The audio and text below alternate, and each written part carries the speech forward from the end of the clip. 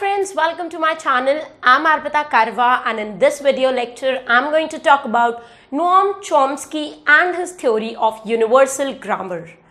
Now, Noam Chomsky was an American linguist, and if you look at linguistics, it's very much connected to the psychoanalytical school of criticism. Why so? Because psychoanalytical school of criticism deals with the psyche. Psyche means the mind. And language acquisition is one of the most important thing or one of the most important function of mind.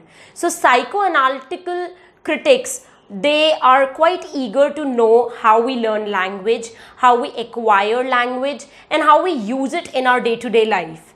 If you look at psychoanalytical criticism before Noam Chomsky, you'll find that most of the psychoanalytics, they were quite eager to know whether the person, when he's born with a clean slate. That means he has no knowledge of rules of grammar, or is he born with some basic knowledge of language and grammar. Noam Chomsky was the first person to say that human brain is pre-wired with some basic rules of language.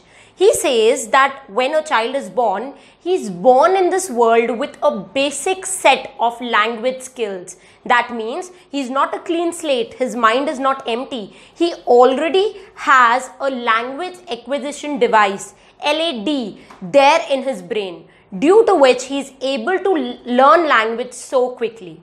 So before Noam Chomsky, a lot of psychoanalytical thinkers, they believed that how a child learns by observing and then imitating parents and other people around him.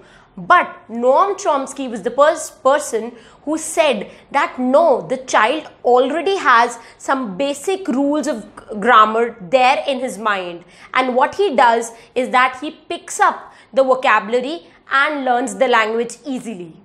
There are three important things that you must know when it comes to Noam Chomsky's theory of universal grammar. The first point is that Noam Chomsky says that every child who takes birth on this earth, he already knows basic grammatical rules. When he interacts with his parents, with elders, he's actually learning vocabulary, but grammar he already knows. Okay, so this is the first thing. Second thing, Noam Chomsky says that if you look at languages across different cultures, you'll find that all languages, they have the same basic structure. For example, if you look at French, German, English, Hindi, Marathi, all these languages are going to have certain nouns, certain verbs, certain adjectives. So the categories would remain same. The structure, the subject-verb agreement in every language is going to stay the same. There can be different words. For example, in Hindi we say karta. In English we say noun or we say subject. Then if you look at Hindi, then you will say kriya, that is verb in English. So the word can differ, but the concept remains the same. So basic grammatical structures are same across all languages.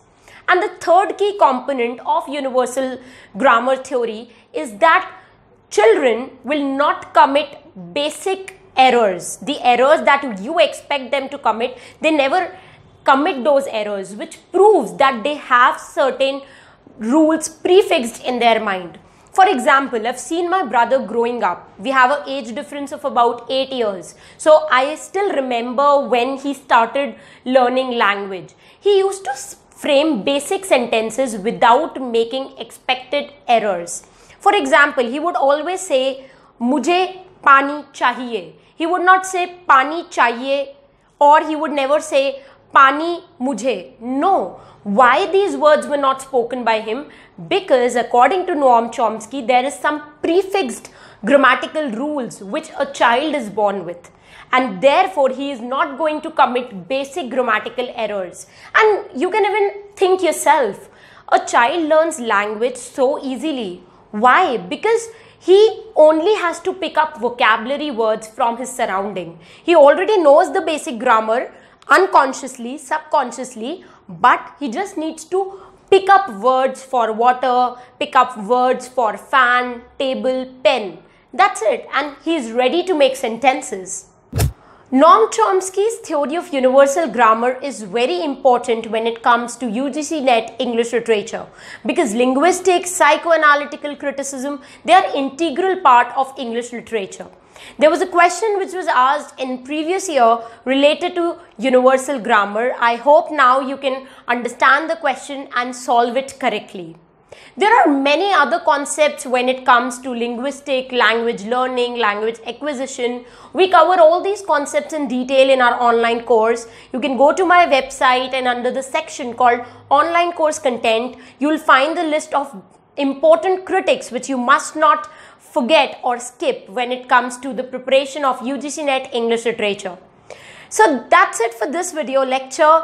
Don't forget to subscribe to this channel because I post videos every weekend to boost your exam preparation for UGC NET English literature. Apart from that, if you like this video, do give it a big fan thumbs up. Comment below if you want me to make any other videos on any other topics. Very soon in the next video lecture. Till the time we meet next, happy learning, keep loving literature and stay tuned to arpitakarwa.com.